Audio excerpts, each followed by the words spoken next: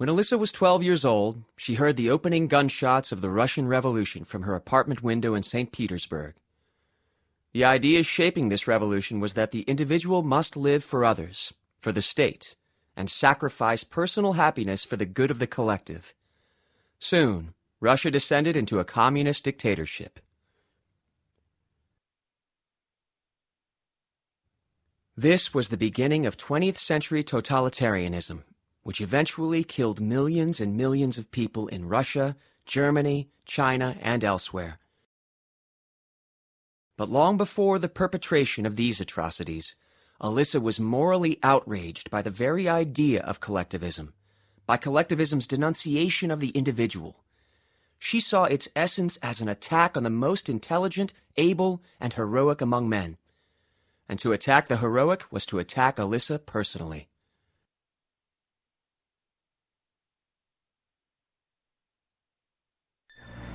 Then the Russian Revolution was February 1917. Then the Communist Revolution was the so-called October Revolution. And that was in that same year, October 17. We left in the fall of 1918. By that time, there was a civil war going on in the south in the Ukraine. And there were so-called White Russian armies. We wanted to get out to escape communism, simply. And father got a permit to travel on the ground that my sister, who had had pneumonia twice, needed to go to the Crimea.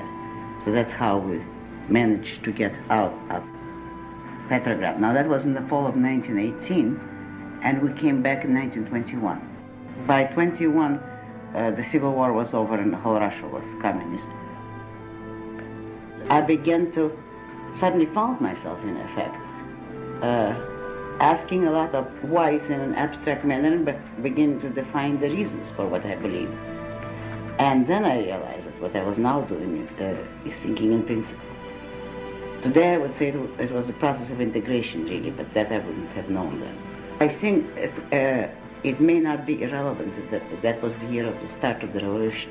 The springboard for it was the fact that I was very much in sympathy with the February Revolution. Because, it was the bloodless revolution where everybody was for freedom and the whole atmosphere. So, though it was in a kind of a sentimental Russian way, nevertheless, it was all the glorification of freedom. In my terms, it was the individual. What today I would call the rights of the individual.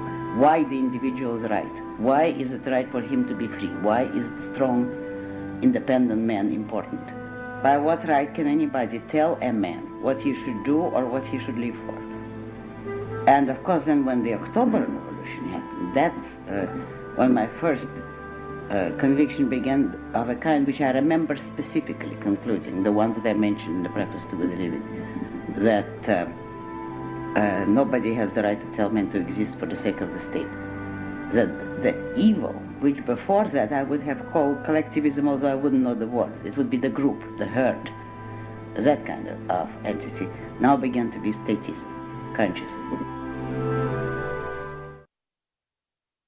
But as she grew to adulthood, Alyssa became increasingly aware that she had been born into a country whose culture and political system held in contempt the ideals of individualism she cherished.